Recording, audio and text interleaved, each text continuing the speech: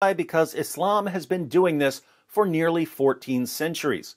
Ibn Ishaq, page 675. Abu Afak was one of Banu Amr bin Auf of the Banu Ubaidah clan.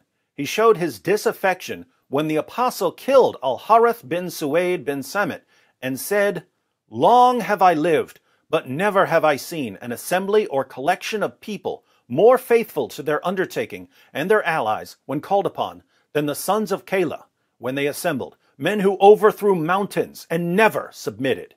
Kayla was the ancestor of some of the tribes in the area of Medina. These tribes would unite when someone tried to conquer them.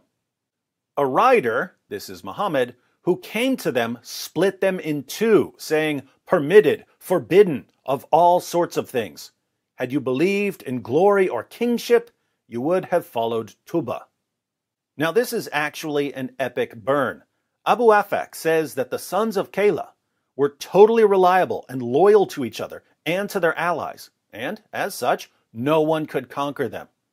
But some random rider, namely Muhammad, comes along and starts yelling halal and haram, and he causes division and starts ordering them to kill each other.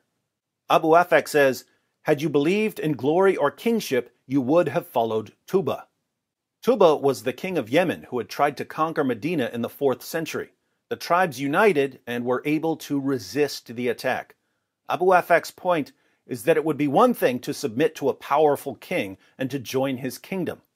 But to submit to some guy on a horse who starts babbling about what's permitted and forbidden and then orders you to start killing each other, that's just insane.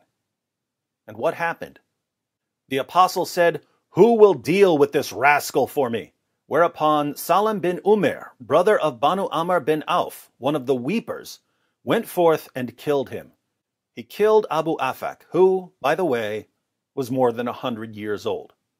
Notice, these guys were related. Abu Afak complained that Muhammad was causing the tribes around Medina to start slaughtering each other, and Muhammad's response was to order them to slaughter each other. Sound familiar? Nigeria? So as you can see, David Wood says that, talks about the killing of Abu Afak,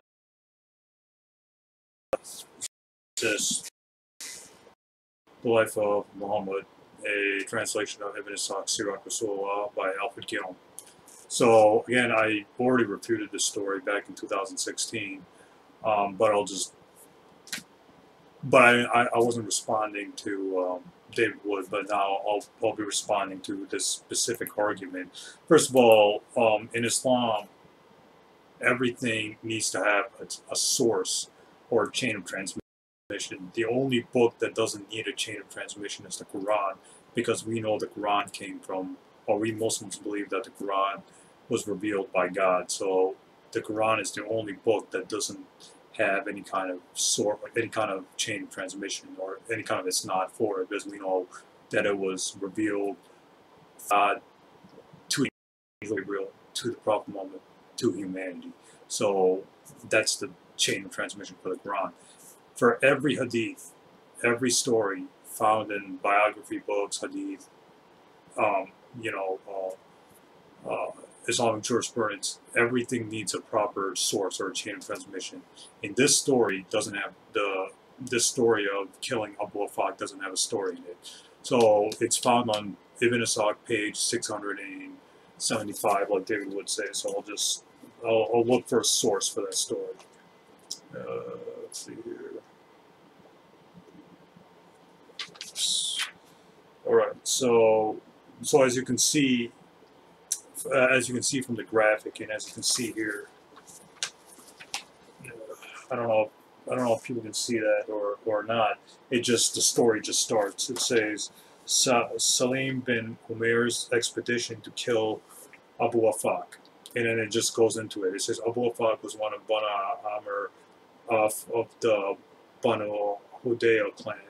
He showed his dissatisfaction when the apostle killed Al-Harith bin Suwaid and Salat, etc., etc. So basically, the story doesn't have any kind of source or any kind of isnad or any kind of source for the story. So the story is automatically invalid, or it's false, because there's no source for it. If there's no source for a story, then we can reject it because we know that it comes from unreliable people, unreliable narrators. So this whole thought story is false because there's no source for it, or there's no Isnad, or there's no chain of transmission, or there's no source for it. So we Muslims can reject the story, right? So any honest person can reject, any honest non-Muslim can reject it because there's no source for the story. So stay tuned. So that's all I wanted to say about that. Stay tuned. A lot more videos are up ahead. I was trying to keep this video as short as possible. Thanks.